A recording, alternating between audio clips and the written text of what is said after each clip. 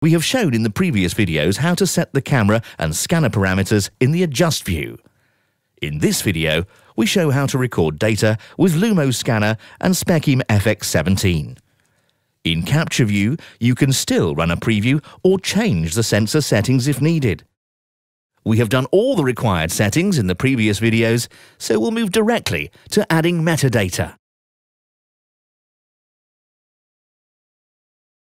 For data acquisition, it is recommended to give some metadata, like the dataset name, operator name, and description of data. This will help you later when sorting out your data.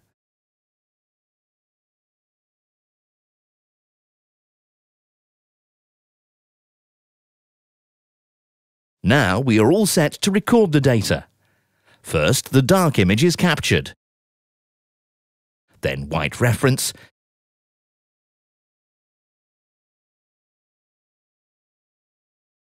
and then the actual sample.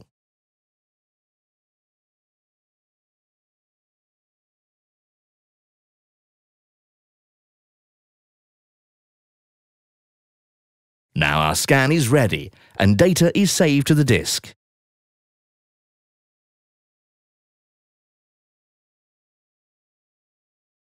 Your hyperspectral data and the metadata are located in the Data Capture folder given in the Setup view.